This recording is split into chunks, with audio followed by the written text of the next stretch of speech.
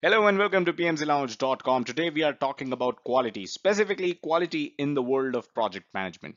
If you have not heard about quality, if you don't know anything about quality, this should be your first video. So stay tuned, very important video, and do refer to it every time you forget what quality was when it came to project management.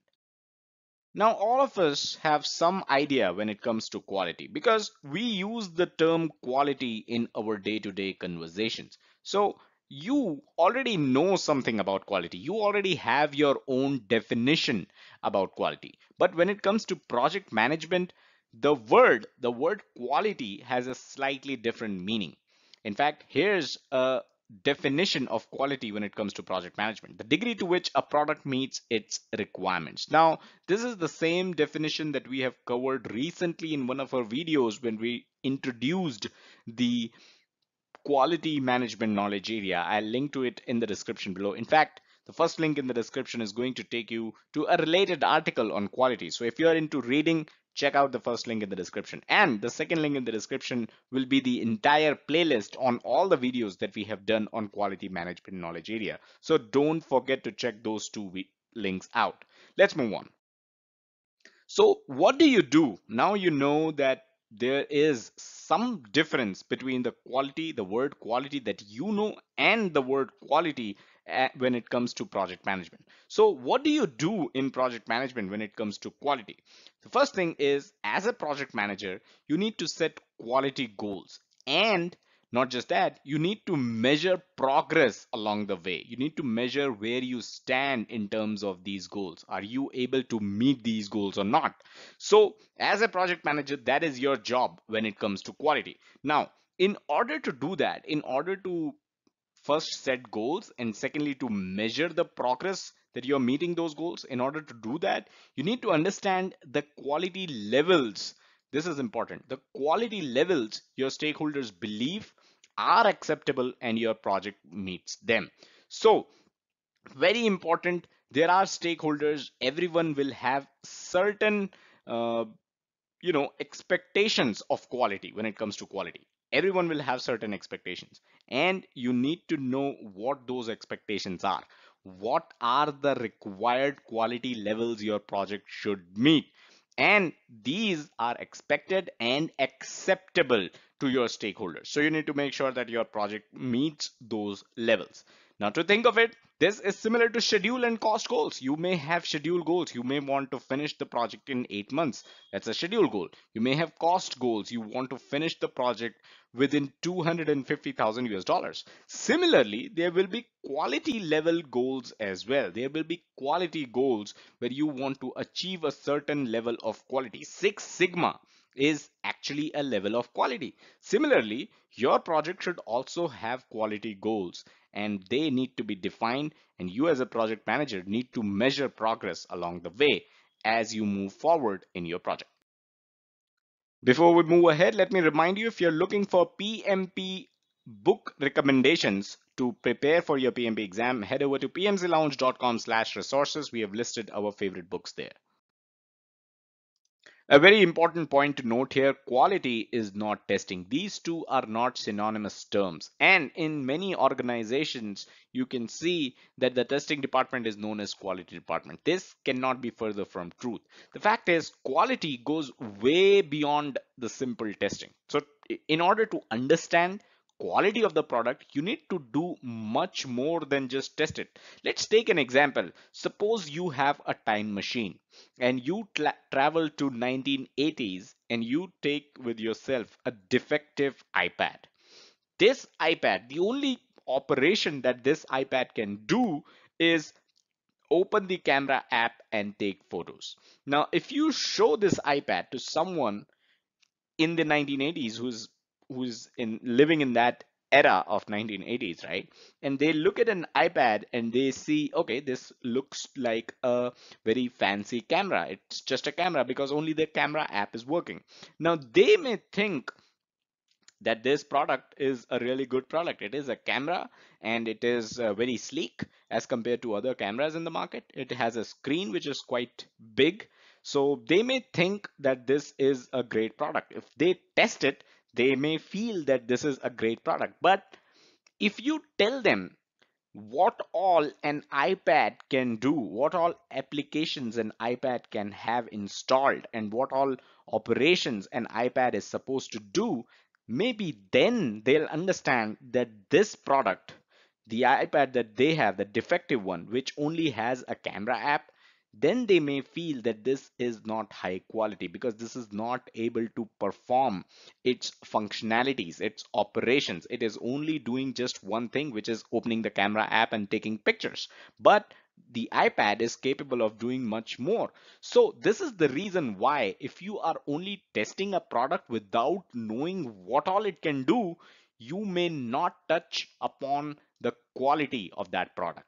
And you know, you define what all the product is supposed to do in the requirements document. What all is an iPad supposed to do will be in the requirement specification document of the iPad. So once you give that document to the person from the 1980s, they'll say this defective iPad is a very low quality product because all it does is take pictures. In fact, the iPad is supposed to do so many other things. This is why how well the product conforms to those requirements is essentially how high quality the product is. This is very important. We talked about the requirements document and how well your product, your iPad, how well does it conform to the requirements in the requirement document is essentially how high quality the product is. So once the requirements document is handed over to that person from the 1980s, they'll tell you that this defective iPad is a very low quality product or it is a defective product because it cannot perform all the operations written in its requirements document. If it was able to perform all those operations, if it was able to do all the functions written in the requirements document, then of course that would have been a high quality product.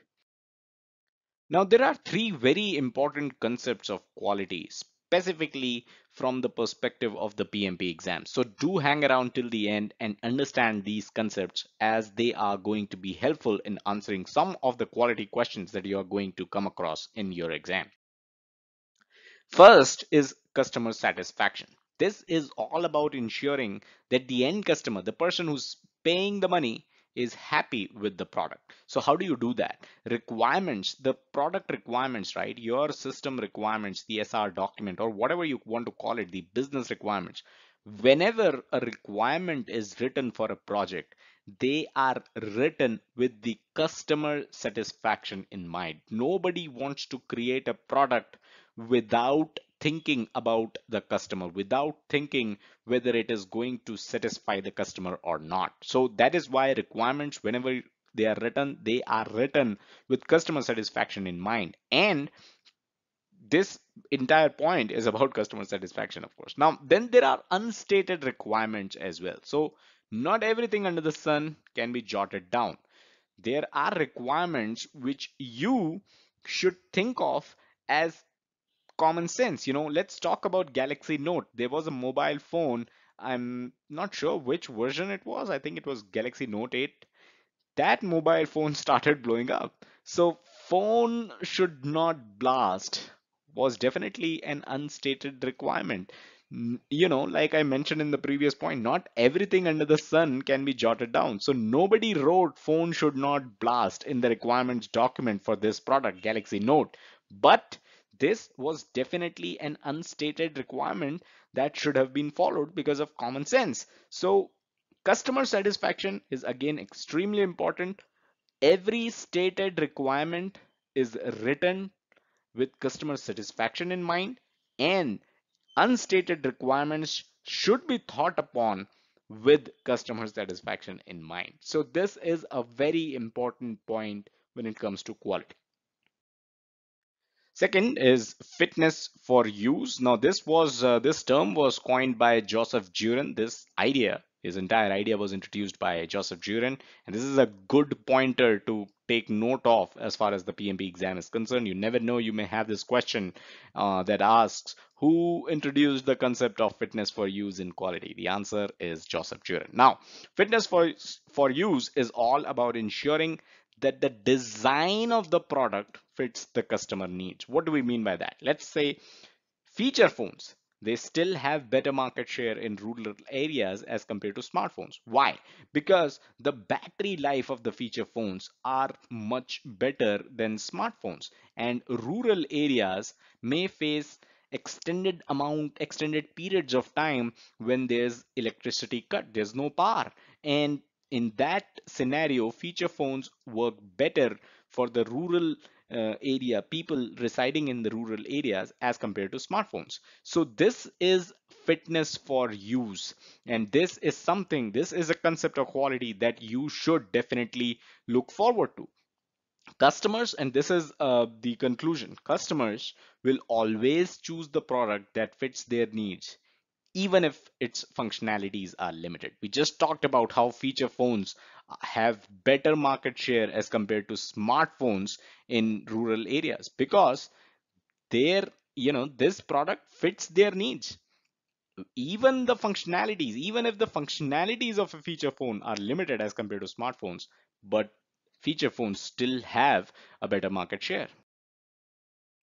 Number three is conformance to requirements. Now, this idea was popularized by Philip Crosby. Again, an important point to note as far as PMP exam is concerned.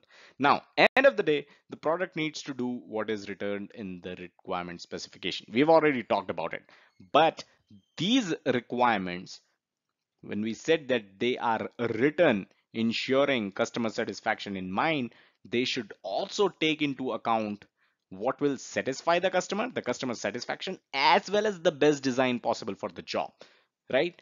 Here's an example. OnePlus phones, they are designed by taking inputs from the community of users.